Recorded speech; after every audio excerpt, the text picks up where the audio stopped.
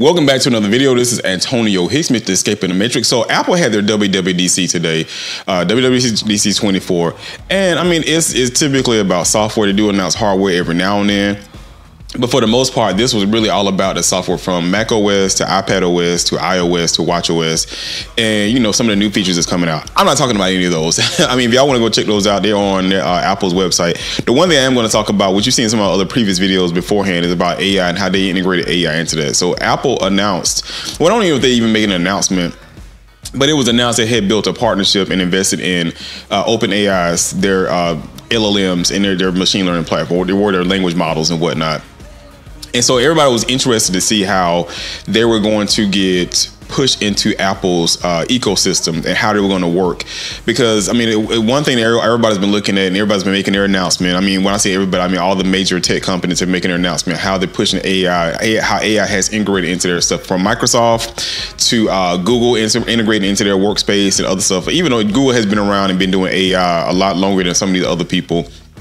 So everybody's waiting to see, and Facebook as well too, what Apple was going to do, if Apple was going to do anything at all. So for Apple to come out today with to talk about at the end of the keynote, because I was threading, because I don't do no tweet, I don't get around in Twitter or X anymore. I just don't do that.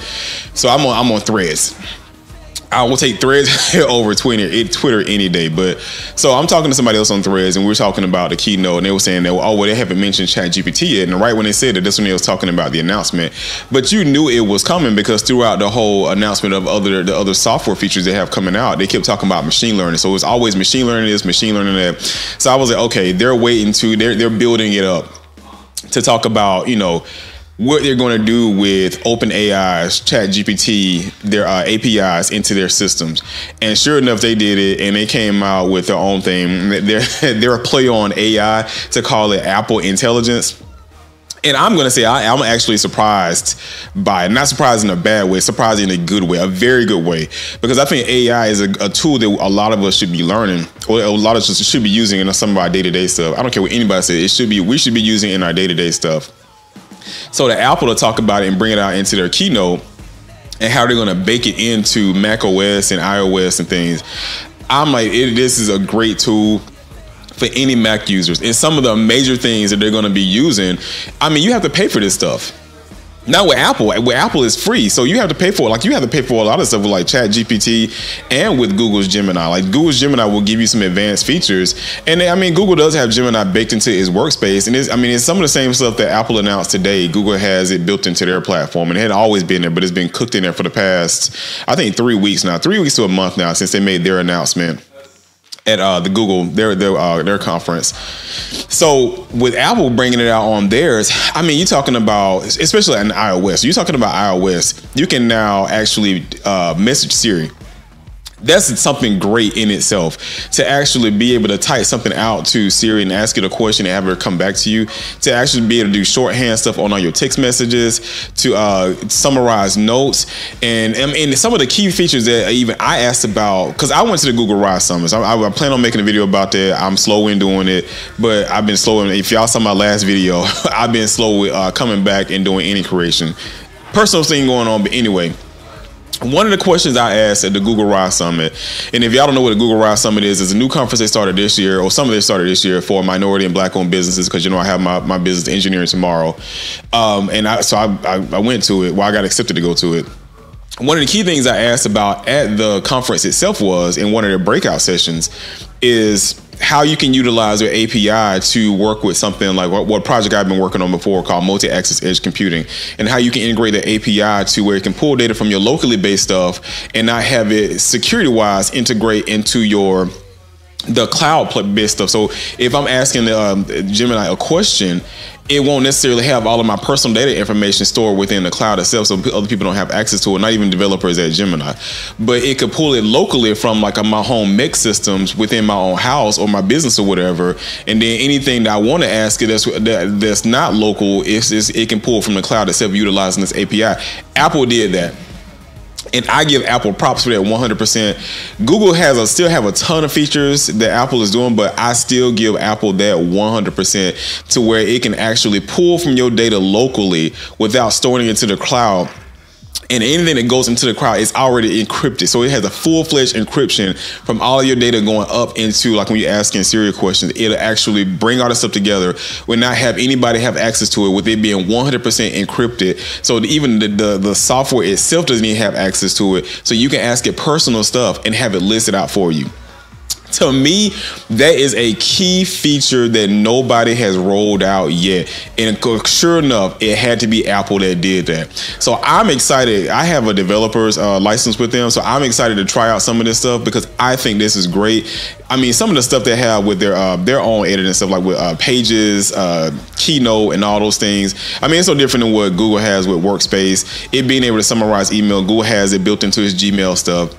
So a lot of the same features that Apple has come out with, Google has rolled out, like I said, with their AI stuff. Google still has one thing with their video tool that you can be to create videos from text. Apple has not done it yet, but they did say they have other stuff coming out later on this year that they plan on working on with other language models or, you know, companies, I guess, to say, okay, what they're going to bring into their system.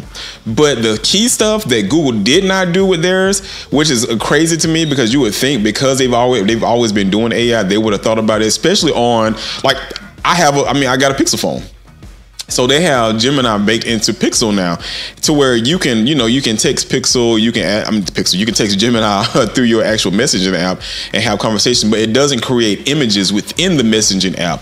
So for Apple to cook all of its stuff within the Mac OS, iPad OS, and iOS, and you can ask for questions, and it'll search through emails and your text messages, and it'll actually list it out for you on the home screen, and you can actually search within your own your pictures to pull out certain things within, to scrape data across all your pictures and videos.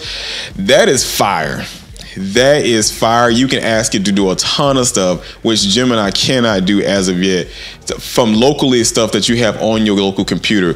That is great. And it's free.